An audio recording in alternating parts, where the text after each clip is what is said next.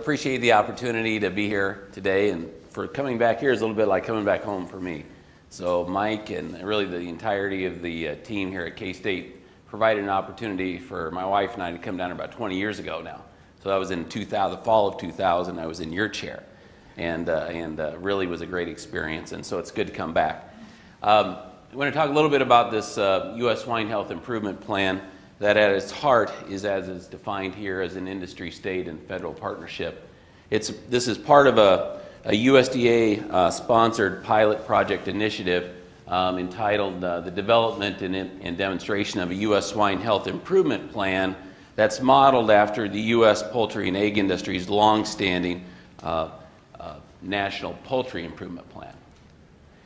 This is kind of the core team of investigators that we worked with across 4 different Midwestern universities to kind of get this thing off the ground, and then some really good staff that we've been able to attract to help us push this forward, and again, see this as an expanding collaborative effort as we go forward.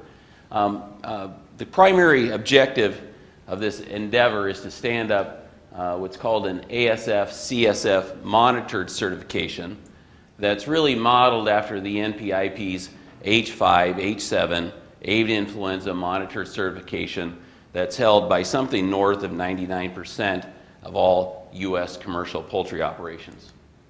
The aim of this endeavor is to establish a national playbook or a national approach or strategy for a uniform set of common definitions and technical standards that center on prevention and a systematic approach for demonstrating evidence of freedom of disease outside of control areas. And the overarching purpose is really to enhance all 3 aspects of foreign animal disease preparedness, prevention, response, and recovery, to reduce the impact of recurring endemic diseases of high consequence through the advancement of sanitary standards that mitigate disease spread to in between farms, and last but certainly not least, really to provide the U.S. pork industry stakeholders a first-hand experience in developing and implementing an NPIP-like program that's really customized to meet the needs of the 21st century pork industry. And should there be interest, as the operations and systems that are established over the course of the pilot, should there be interest that this endeavor could transition into an officially recognized platform for addressing swine health related issues of high consequence over the course of time. And this effort got its roots actually is in the summer of 2018. The Swine Health Information Management Center sponsored a 12-month case study entitled "Is It Time for an NPIP-like Program for Swine?" And really what this was is, I've worked at the lab now, I think it's almost been 13 years, and we've been an NPIP lab, as is the K-State lab, have been forever, but really didn't know a lot about it other than just kind of conceptually. And I can tell everybody this is, by doing this case study, so I knew I didn't know much about it going into it, but after doing the case study, I realized I didn't know anything about it. But I can tell you this, I didn't learn by reading the website, by reading the content. We learned by doing, and by getting engaged at their meeting, visiting with stakeholders across the country, and so on, and it was a good experience. And in the end, it was the core findings were that the findings suggest that the basic tenets and approach used by NPIP could serve as a practical roadmap for pork producers and slaughter facilities that are interested in more directly and systematically addressing the major swine health issues of high consequence, and really better positioning the future of the U.S. pork industry, both the domestic and global marketplace. And so, just as a little bit of background on NPIP, it's a long-standing industry, state, and federal partnership that's really long played the central role at bettering the health of the U.S. poultry industries and the competitiveness, both domestic and abroad. It serves to safeguard, certify, and represent the health of U.S. poultry. Participation, of course, is voluntary, but essentially universal amongst commercial scale producers, and it's implemented across all segments of the U.S. poultry and egg industries and across all 50 states. It's got a long history dating back to 1935. These core health status classifications, they're the officially recognized standards for poultry health. They're recognized both domestically and internationally, and they're used to demonstrate evidence of freedom of both trade and non-trade impacting diseases. And it's, like, as I mentioned earlier, its history dates back to 1935. Okay, it was originated to eliminate a disease called pylorium disease, Salmonella pylorium disease, that was causing people to get sick from eating impacted eggs and poultry. Were getting sick from it. It says, well, we got to work together to get this done. And so, but its origins were always on certifying breeding poultry, okay, breeding poultry, being free of said diseases, specifically vertically transmitted diseases. So it's like if you're buying their breeding stock and they confer, well, here's the status of that stock, well, everybody knew what they were talking about because it was common definitions and standards. But then in 2004, this classification came into being, the NPIP H5H7 Avian Influenza Monitor Certification. And it was the first and still the only certification that applies to what they call commercial poultry, okay? Meaning meat-type chicken, meat-type turkey, and commercial egg layer. And the key driver of that was there was some both low-path and high-path avian influenza events of significance that were happening in different parts of the country that were causing substantive disruption in both the interstate and international movement of product. Okay? And that was really the nidus for the poultry industry to pull this together, and it really changed the complexity, I would say, of NPIP as a whole, as it brought the entirety of the U.S. commercial poultry industry into it. Okay? And so what it does is it provides a system of ongoing surveillance. It advances biosecurity practices, again, that mitigate disease spread into and between farms, and provides an ongoing system for providing evidence of freedom of disease on an ongoing basis, and in such times that there is either a low or high path event of significance in the U.S., this approach has been their primary tool to help sustain ongoing interstate and international commerce in unaffected states and regions over the course of time. And I think above all, what it is, it's a platform that brings industry, state, and federal partners together, specifically related to health-related issues, in their case poultry, in our case pigs, of high consequence, in which there's a need to do that. And if you look at this model, that model looks a lot like the continuous improvement wheel, and that's really what it's about. It's not a one and done. It's an ongoing system for bringing these three segments together. And so we kicked that off really just this past summer. We had the first Congress, okay, up here in the upper right-hand corner, and that's really the key, is that it brings stakeholders together. In this case, the initial Congress, there were 28 states that expressed interest. 27 of them showed up. We had over 200, where delegates were allocated to states. Over 90% of the delegates that were allocated to the states were used. So really just a tremendous turnout and engagement. And really it's that upper right-hand corner that sets the tone. Okay? That's the group that comes together to define program content, direction, and so on. And so I brought that group together in Des Moines this summer to really kind of get this thing kicked off. Very good engagement. The 28 states whose interests were represented represent north of 99% of all the U.S. Domestic or commercial pig production in the U.S. So good engagement. And this was our survey that we took here after the session. Is this was really the kind of the kickoff and introduction of this endeavor to industry stakeholders. And I think that there was clearly a strong consensus of a recognition and interest in seeing the need for such an endeavor. And so just a little bit about it. This pilot project, this ASF, CSF monitor certification, of course, participation will be voluntary. The participants are the producers, the packers, the practicing veterinarians, diagnostic lab, and both state and federal VMOs. The certificate holders, which are made on an individual premises level, are the pork producers and the packing facilities. The requirements for certification center on enrollment. and meeting the requirements for certification that really center on maintaining a valid VCPR with an accredited veterinarian, and then meeting such standards that center on biosecurity, traceability, and disease surveillance. Modeling this after the NPIP, each state that elects to participate is responsible for standing up an official, a U.S. SHIP in this case, Swine Health Improvement Plan, a state agency. Their role is to administer the program to meet the needs of the participants in their state, essentially maintaining the list of participants and their associated information, and the ability to verify the participant status on an as-needed basis. The participants' responsibilities are to enroll, meet or exceed the requirements associated for the certification, and again have the ability to maintain the ability to verify compliance on an as-needed basis.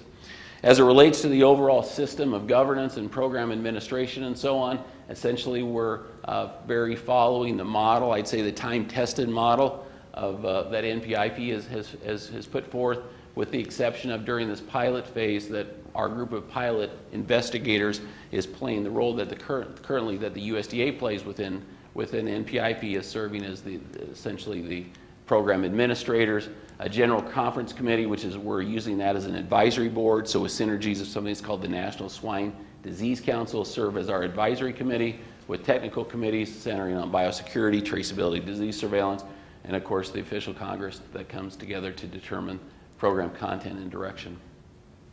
As it relates to the funding of this endeavor, what's been provided to date is that the USDA came forward with this $500,000 that stretches across the 4 different universities initially involved in standing this thing up over 2 years, and that's really to support the central startup of the endeavor. Okay, central startup of the endeavor.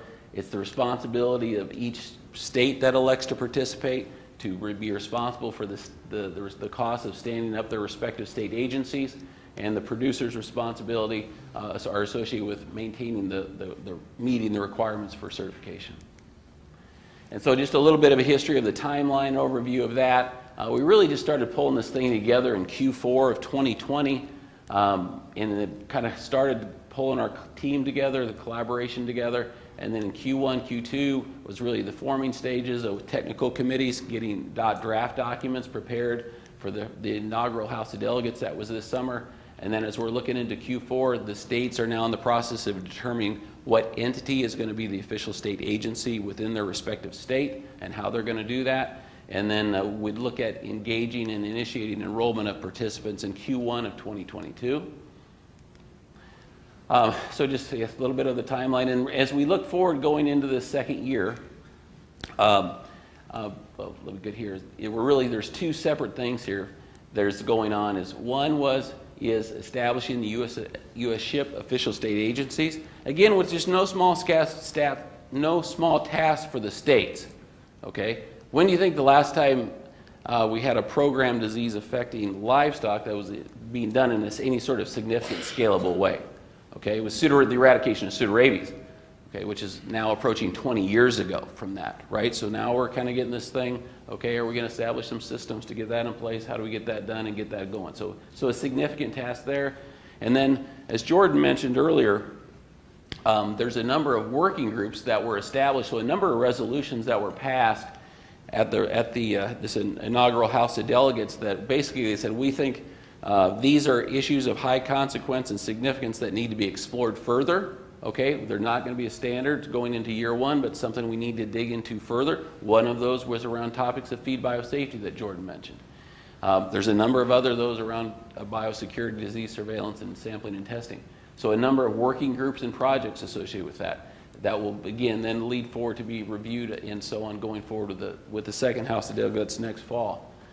And so a number of working groups and projects on issues of high consequence that center around biosecurity. Okay, this is the one that Jordan was mentioning about the K-State group looking forward to lead the feed biosafety related effort, around traceability, okay, and around sampling and testing for disease systems for disease surveillance.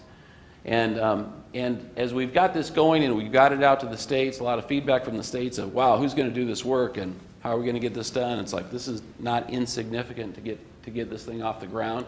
And so here a couple weeks ago, at the end of October, at the United States, what's called the USAHA, the United States Animal Health Association meeting, there was, as well as the Veterinary Diagnostic Lab meeting, that's a jointly held meeting, there was a resolution that came up through 5 different committees on both the USHA side and the AVLD side that passed. And basically what the resolution was urging, endorsing, is for the USDA to expand the resources being spent towards this endeavor, specifically to help get these states stand up their official state agency, as well as help move some of these projects, these working group project-based initiatives, and some of those which are going to cost some money to do, as well as any sort of diagnostics that will go along with this thing.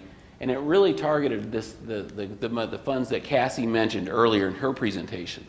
And the core of that funding was how that originated was really centered around the Caribbean and what's emerged in the Dominican, and saying, you know, is there some small portion of that funding that could really be used to help get this thing going in earnest. And so that's really what I think what we're trying to get done here is we're really trying to say, see this as an opportunity, and I think I could say here on the bottom of the slide is really a pathway for making tangible progress in what I would consider operationalizing preparedness energies across the industry. So with that, I'll be quiet and be glad to take any questions. Yeah, we have time for a few questions for Rodger.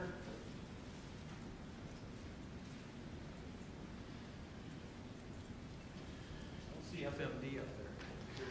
Right. So it's a great question. So when we took this forward, Steve, the question was, I don't see FMD up there. Okay. So when we took this forward, initially, it was going to be centered on ASF. Okay, just with the emerging threats to the pork industry associated with ASF. But the streams, the samples, and so on and so forth, and the clinical presentation crossover, in all USDA associated surveillance programs, ASF and CSF are together. Okay, and so it was really their idea to say, well, let's do those two together. But the platform and system of operations that you can see here, they're really agnostic to pathogen, right? Things around biosecurity, traceability, disease surveillance, and then this system of working operations, agnostic to pathogens. And so that's why we started with the ASF and CSF. And another common question that came up, say, well, why did you start this, or, you know, about a disease we don't have? Okay, why did you do that? Okay, because you could have something like this centered on an endemic disease. But the reason why is because of the economic consequence to the industry as a whole, because it's about trade. Do you have a system to demonstrate evidence of freedom to help support trade? Okay, of bringing all segments of the industry together, producers large and small, packers, and industry and state federal partners. That's really what this is about. So great question. Mike. Rodger, in the poultry industry, when they switched that in 2004, you said, how long did it take them to get the whole industry on board like they are today? I think it was pretty quick, of course. Yeah, the question was, when they brought forward the H5, H7, and brought the whole commercial industry on board, how long did it take them? The thing was, it was impacting their market now. It was impacting bird movement. It was impacting trade now, and they needed to. So that was the nidus, and they, it's like anything else. Is like, to the commercial side of the industry, they knew about NPIP. They respected what it did for their deal. But for the commercial side, they weren't, because it was mainly a breeder thing. And so it was new and different. But because I would say is because it was impacting commerce today, the adoption rate to move it forward was very straightforward. And this stuff is, up in this upper right-hand corner, this is an everybody program. It's not, well, just for these elite, this is an everybody program. And again, producers large and small, processors large and small. And for things where you need to be able to represent the health status across states and regions, you need it to be an everybody program. Okay. Question I have, so a lot of producers in the room, we start talking about, in 2022, producers could, the timeline is to start to be involved or start that process. What do you see that process looking like if a producer, as everybody learns more about this, this could be the first time a lot of people have seen it or they know about it, but in terms of this detail, what is at least the plan now for a producer to be involved? What does that look like with steps they have to do? Sure. So it would be, it's producer by producer, packer by packer, state by state, okay? And the enrollment and engagement is state by state, okay? So, I don't know if Dr. Smith is here or not. Oh, there he is. And so, I believe in Kansas that the plan is that the KDA, I believe, is planning to be the official state agency. That's correct.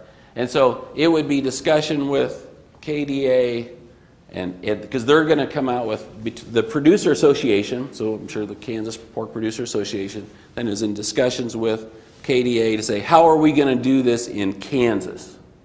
Okay, how are we going to do this in Kansas?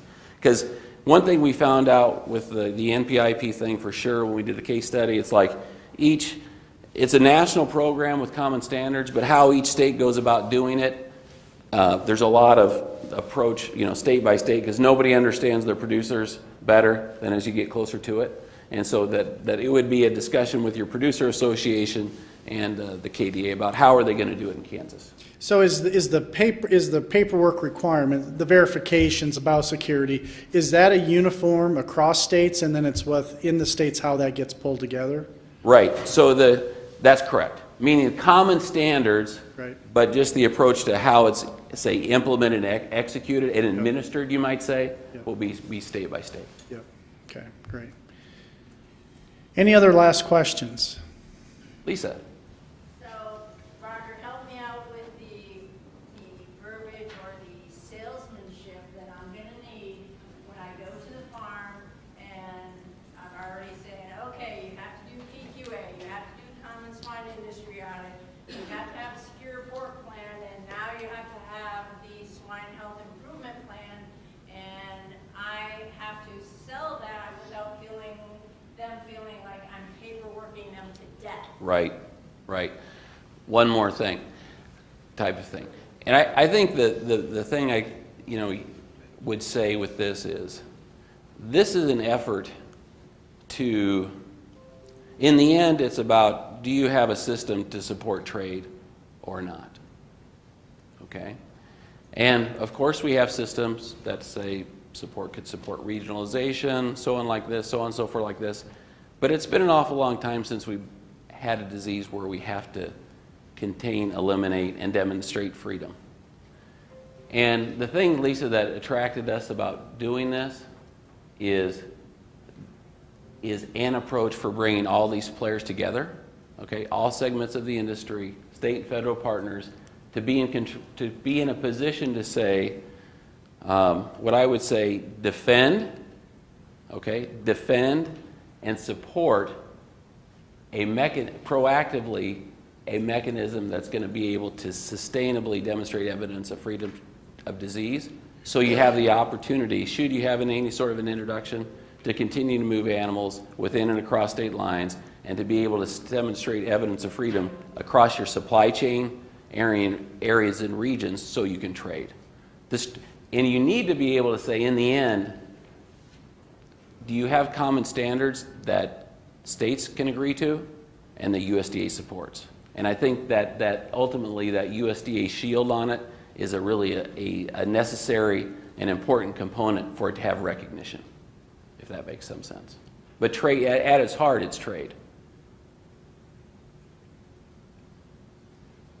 Rodger, correct me if I'm wrong, but I think what they're going to do also is be able to utilize things like the secure pork plan for to provide some of the needed information. So it's not like you're going to go and re-provide the same information over and over and over again.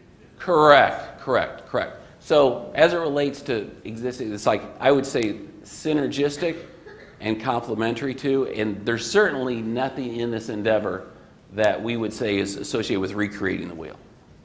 Okay? Steve? You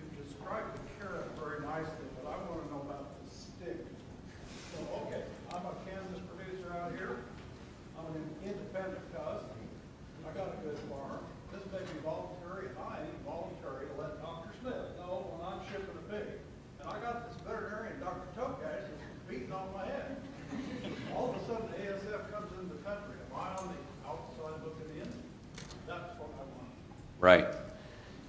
You know, I think the question was about what, you know, what's the stick, right? I think my sense would be that both producers, okay, and packers have a common interest in wanting to be able to be viable, right?